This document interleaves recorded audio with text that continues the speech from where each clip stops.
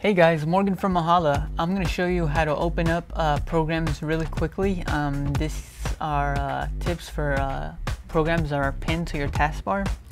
I have a bunch of different programs pinned to my taskbar, so there's a quick way to open a new instance of that program, and let me show you how. Alright, so here I have just the Windows Explorer, the Google browser, my recording software that I'm using right now, and iTunes. There's a very quick way to open a new one of each of those. As you can see, it's ordered as 1, 2, 3, 4, and they correspond to the keys that we're going to use. So to open up a new Explorer one, there is the Windows E key, but you can also do Windows 1 key, and then open up a new Windows Explorer. You can minimize it by doing the same thing. Windows 1 key will minimize it.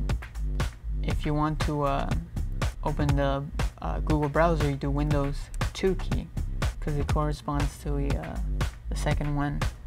And that's how that works. Windows 2 will minimize this and bring it back. So as you can see, that's a very convenient and easy way to open up new instances of your software, minimize it and restore them. If you want to learn more Windows 7 tips, make sure you click on these links, and I'll see you there.